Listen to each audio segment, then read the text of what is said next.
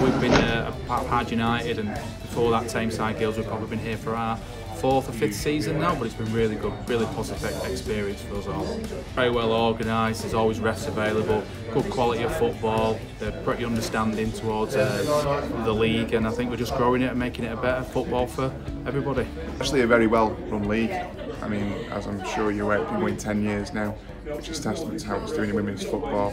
It's grown from strength to strength. When I started there was only 2 divisions, and that was only 4 years ago. Now I think it's got 4 divisions. It just shows the strength that's there and the work that goes into it from the committee.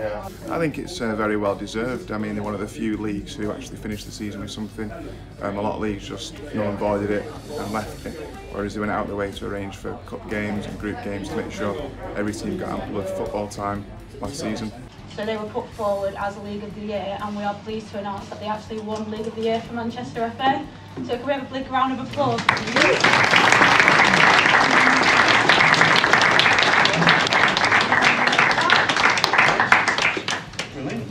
And a certificate.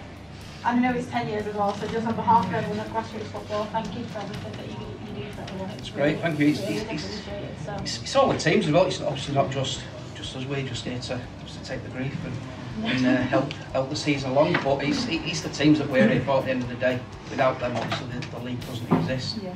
And obviously Manchester FA as well, especially through the last sort of couple of seasons. Great for everybody. It's not just for us. It's obviously for everybody that's past and present of the league. So hopefully we keep going for another 10 years.